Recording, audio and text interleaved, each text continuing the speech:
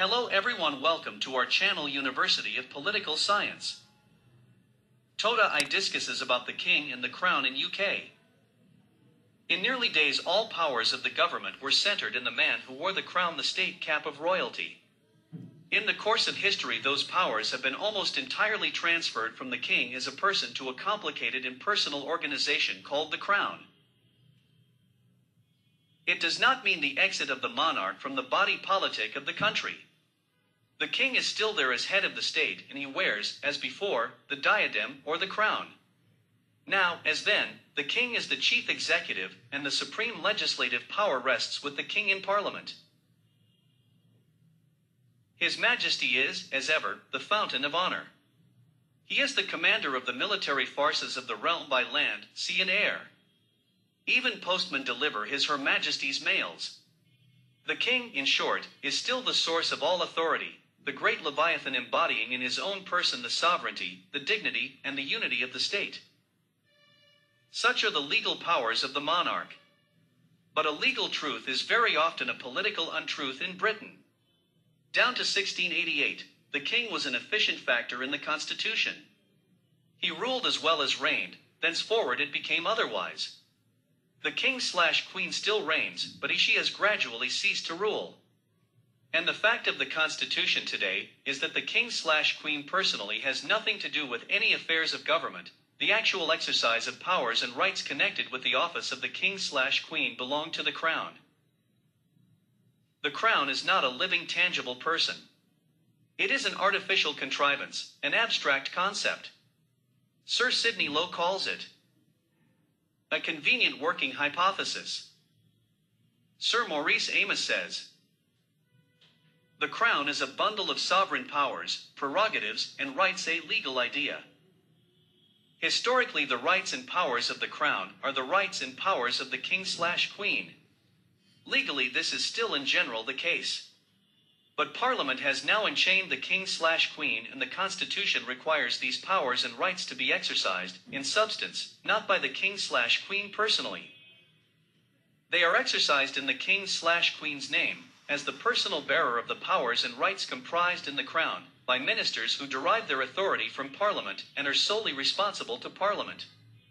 This somewhat intangible synthesis of authority is what we call the crown. The crown is, thus, a subtle association of king or queen, ministers, and parliament, and all three combined make an abstract concept of supreme authority. The king/queen is its physical embodiment, whereas ministry, a creature of parliament, is its most concrete visible embodiment. There are two main stages which stand conspicuous in the transfer of powers from the king/queen as a person to the crown as an institution. The first is what we may call the institutionalizing of the king. Kingship in Anglo-Saxon days was elective. Succession to the throne was not determined by hereditary principle. Every monarch reigned personally and independently of his predecessors, and, consequently, when a king died there was an interregnum, or break in government, till another was established as a new king. After William, the Duke of Normandy, came to the English throne in 1066, but essentially in the 12th and 13th centuries title to the throne became hereditary, and the next in line succeeded to the rights and privileges connected with royalty. The result was the emergence of the institution of the kingship, or the monarchy, a continuous political system which remained uninterrupted by the coming and going of individual monarchs. A vital distinction was, in this way, made between the person and the office of the monarch. The distinction is now reflected in the maxim of the British Constitution: "The king is dead, long live the king." This announcement, made at the time of the royal demise, means, in the words of Blackstone, Henry, Edward, or George may die, but the king survives them all. That is, the king as a natural person may die, but long live the office, the crown, which one monarch passes on to another. The crown, as an institution, never dies, it is permanent. There is no interregnum between the death of one sovereign and the accession of another. Immediately on the death of his or her predecessor, the new sovereign is proclaimed at an accession council. The distinction between the monarch as an individual and the king/queen as an institution paved the way for the transfer of political functions from a personality to an institution, and as the chance would have it, it began with King John. The pace was slow and the process was not fully complete till the middle of the 19th century. But the constitutional struggles of the 17th century transferred final authority from the king to parliament and thereafter led by logical evolution to government by ministers responsible to parliament. The whole of this process has been beautifully explained in a fairy tale, and it runs: once upon a time there was a king who was very important, and who did very big and very important things. He owned a nice shiny crown, which he would wear on specially grand occasion, but most of the time he kept it on a red velvet cushion. Then somebody made a magic. The crown was carefully stored in the tower. The king moved over to the cushion, and was transformed into a special kind of crown with a capital letter. The name given to the magic is the constitutional development. And the course of the constitutional development, during the past 9 centuries, had been that most cf. The functions which were at one time performed by the monarch are now exercised on the advice of ministers, though still in the king's name. George Ponsonby, speaking in the House of Commons, June 11, 1812, said that it is an essential principle of the Constitution that the servants of the crown shall be alone responsible. When a king speaks on political questions, he always speaks as the mouthpiece of his ministry. The Duke of Windsor, the former King Edward VIII, began the radio address on the day after his abdication with these words: "At long last I am able to say a few words of my own. I have never wanted to withhold anything, but until now it has not constitutionally been possible for me to speak." To sum up, the king is a natural person and he wears the crown, the state cap of royalty. But when we use a capital letter in writing the word crown, it stands for the kingship as an institution. The distinction between the king and the crown thus becomes obvious. Broadly speaking, it is twofold. First, the king is a person, the crown is an institution. The king as a person dies or may abdicate or may even be dethroned, whereas the crown as an institution is permanent. It is neither subject to death nor abdication nor dethronement. This has been succinctly explained by Kerr. He says, "Nobody toasts the crown or prays God to save it, people pray to God to save the king." Secondly, the king does not exercise the powers which belong to the crown on his own initiative and authority. They are exercised by the king at the behest of those who exercise. The will of the people, that is, ministers and parliament, make a synthesis of supreme authority, and it is called the crown. The crown is the keystone of the country's constitutional structure. Title and succession. The events of 1688-89 finally established the supremacy of Parliament and determined that the sovereign's right to rule rested upon the consent of the governed as expressed through Parliament. The basic act in the matter of title to the crown is the Act of Settlement passed by Parliament in 1701. It provided that the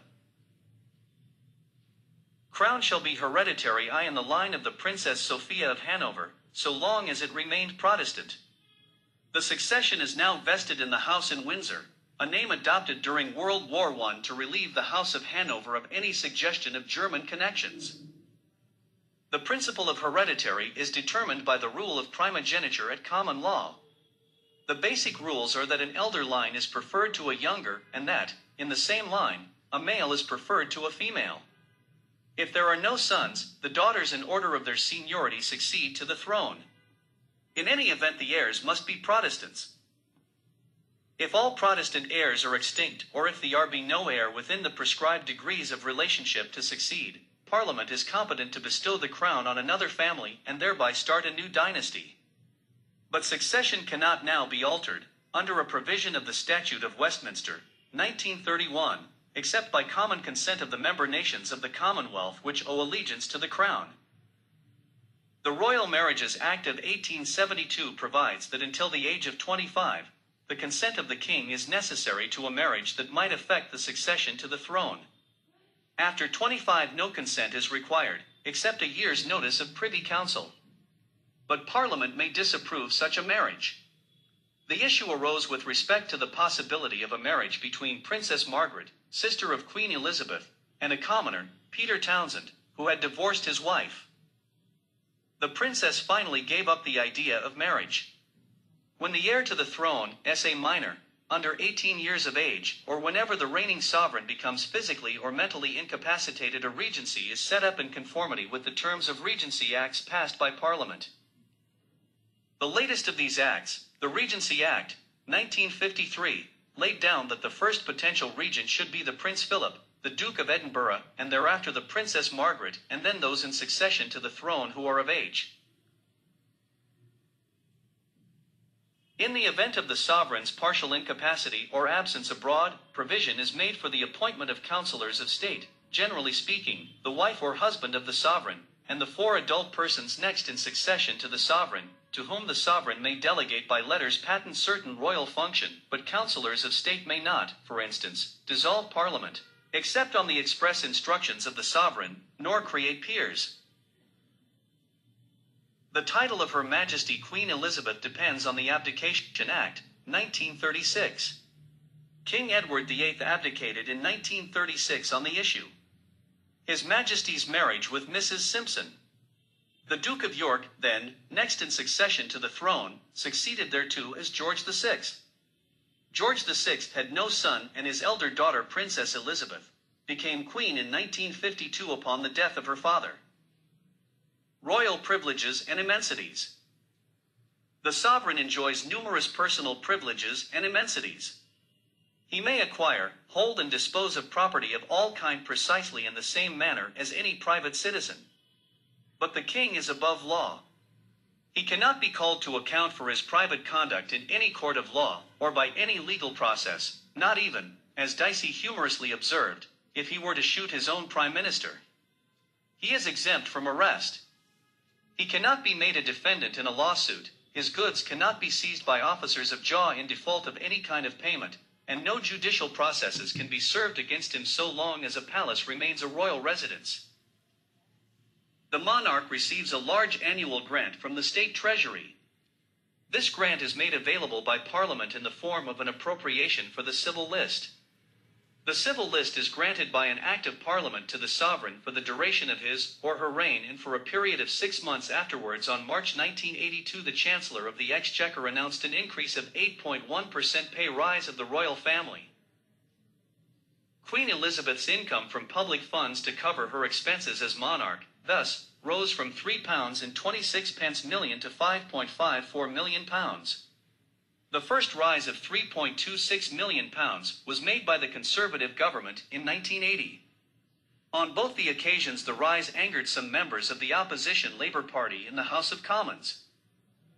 In 1971, the Queen asked Parliament for an increase in her annual grant.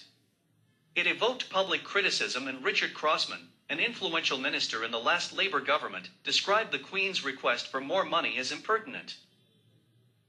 He voiced his opinion, as editor of the New Statesman Weekly, in an article, denouncing the Queen as a tax dodger. Crossman's principal target of attack were the Queen's private wealth and tax exemptions.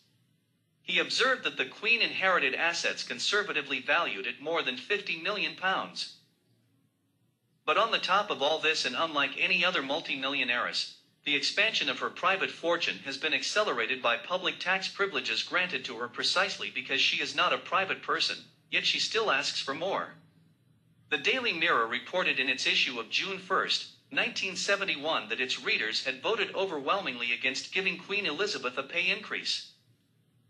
More information, please visit our website www.politicalscienceview.com.